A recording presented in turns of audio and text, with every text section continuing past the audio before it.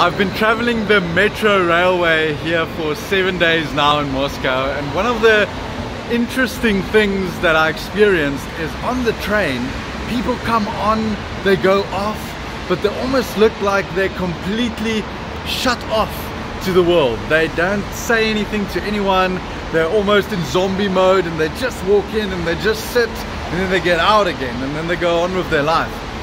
And I was so saddened by this experience, because I think every day should be memorable.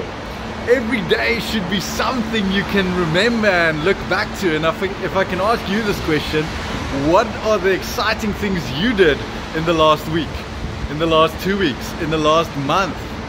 Just think about that. I think we should really focus on making our short lives memorable and focusing on making every day awesome. And I think the way you can do that is living a life with purpose, with passion, where you're doing something that you love.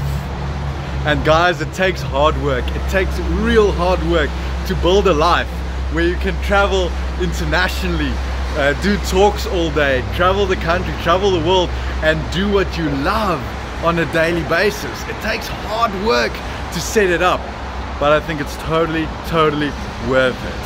And I want to encourage you to really get your knowledge right, take action, make sure you do something every day until you've built a life that you live, that you actually enjoy, that's full of passion, purpose and heart.